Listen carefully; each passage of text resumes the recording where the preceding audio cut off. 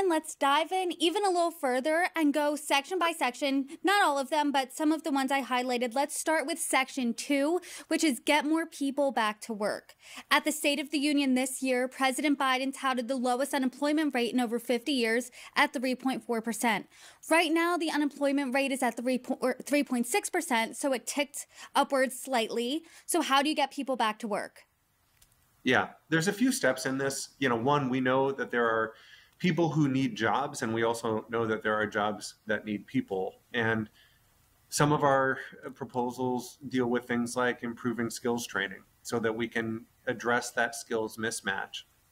We also know that there's folks who have unfortunately been sidelined for one reason or another, but often care is the big issue. So expanding access to paid family medical leave, dependent care, so that more parents and caretakers can have financial security and remain in the workforce rather than having to drop out of the workforce is really important.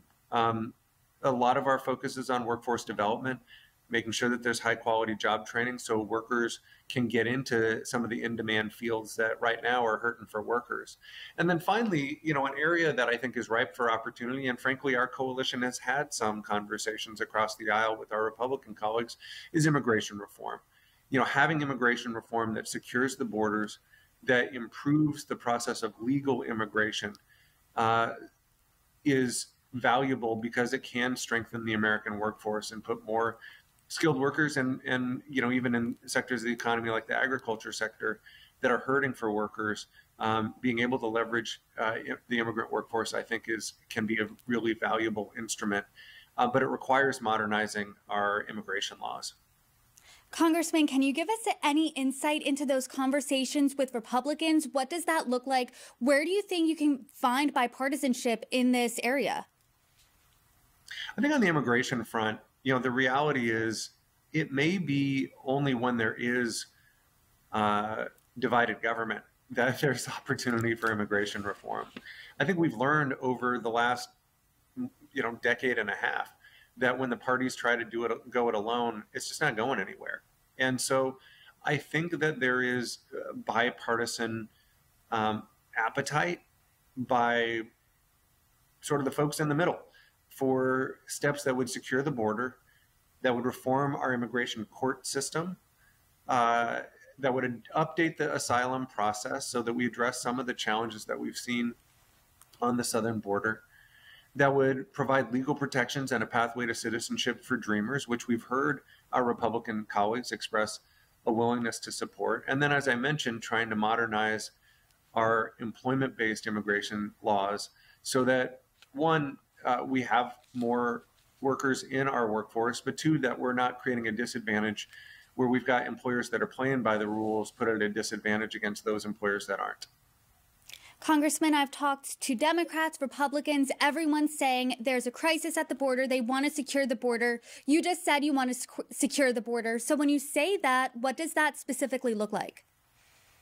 Well, you've seen, in the past few years, a bipartisan proposal. One of our coalition's members, Pete Aguilar, and former Congressman Will Hurd had a proposal that did a number of things. One, it called for a mile-by-mile assessment of the southern border, and addressing, and putting resources towards those policies and tools that might be most helpful. In some instances, that might be more people, more Customs and Border Patrol officers. In some instances, that may be the use of technology. In some instances, it may be physical structure. In some instances, it may be something else. But doing that in a comprehensive and strategic way, rather than just in a way that might sell, bumper stickers, build the wall or what have you, I think is a more thoughtful approach, and one that previously has had bipartisan support. We also know that the immigration court system, where you have people who are coming to the southern border seeking asylum, and right now the system is just overwhelmed.